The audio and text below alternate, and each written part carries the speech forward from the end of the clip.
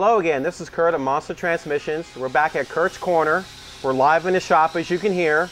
Today we're working with a Turbo 350 transmission. This is a transmission is in most GM vehicles from the early 60s all the way up to the early 80s. What we're going to review today in particular is the length of the output shaft on 4x4 applications. There seems to be some confusion out there on what length output shaft that you may have in your vehicle. Both shafts were available from, again, from the early or late 60s to the 80s. And we're going to show you how to measure that shaft and why it's so critical to know that. All the shafts that a Turbo 350 had, all had 27 splines, 27 teeth on the output shaft. So the spline count did never change, but the length of the shaft did. So this is how you measure it. You take an item that has a flat plane, like let's say a ruler, and you place it against the end of the output shaft. Now you want to measure from the edge of the case to that flat surface.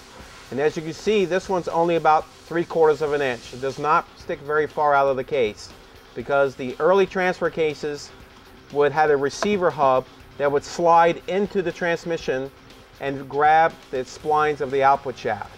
Now this is the short shaft, which sticks out only 3/4 of an inch, and they have a longer one, which is quite a bit longer.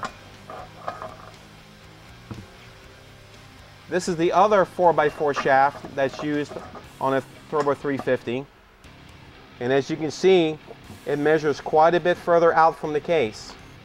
And this one here measures about 5.5 inches.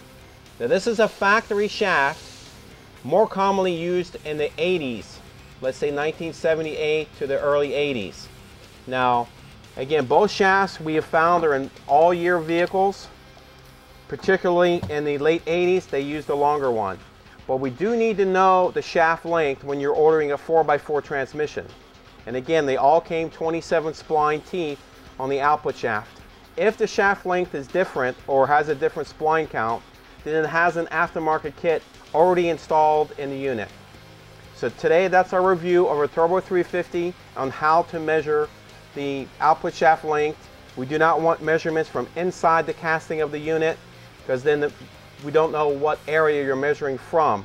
So the most accurate way is the surface lip of the case to the end of the output shaft. That's it for today. We're going to move on to another transmission. And if you have any questions, please call us at Monster Transmissions, 1-800-708-0087. Thank you.